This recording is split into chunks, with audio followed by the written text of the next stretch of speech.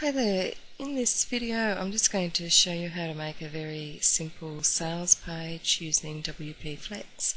So here we are in the default theme. I'm just going to go into the back end now, and in the global tab most people usually like to have a single column theme, and here you can choose either to have a header displaying or no header.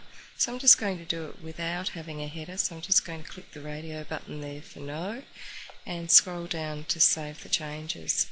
This will be like a proper sales letter page where that's all you have is just the sales letter on the front of the page. So I've just saved the pages there, and if we go onto our theme and refresh our browser, we'll see that we now have a one column theme. So now the theme is just the one single column and there's no header whatsoever. Still got the footer if we want that to put our information in. So if we go back in here and we write a page, we can put our sales letter on the front of our website. Okay, I've just got some text here I'm just going to paste in from my sales letter for a product of mine.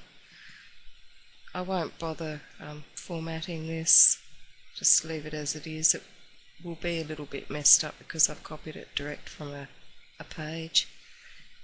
Now I'm going to not put in the title because I don't want a title to display at the top, and I'm just going to press publish, and no comments, no pings. And choose the sales page from the page template. So if I just press publish,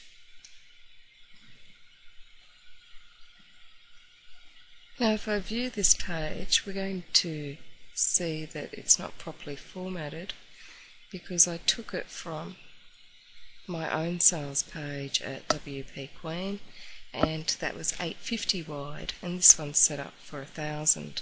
So I'll just go back in there and alter the width. So back into our global tab,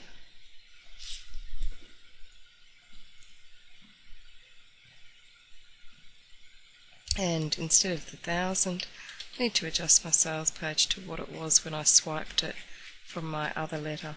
You probably won't have that problem because you're doing it from scratch, whereas I was swiping a sales letter from something else that I did. So let's go back to our site and have a look at our letter. And here's our sales page.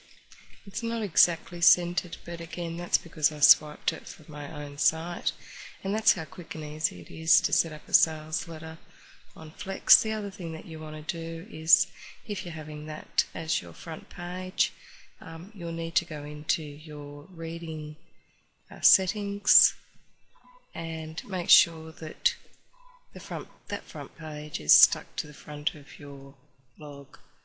In WordPress 2.7 they seem to have missed this page out, but we just want a static front page, and we want this one here that was blank because I didn't put a title in, and we're just going to save the changes.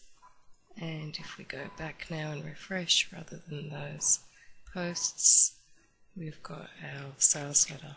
And of course we can customize the footer, and if you wanted to, of course you can add a header in as well, just by going to the design tab, then theme options,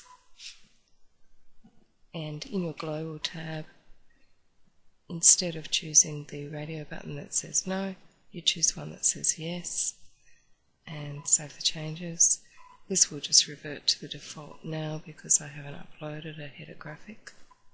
And we'll just refresh our browser. We've refreshed our browser, and now we've got the header graphic there, which is just the default.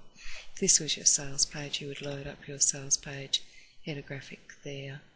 And of course you can change the background, etc. This is just if you want a really plain look at the front, which most people want for their sales pages.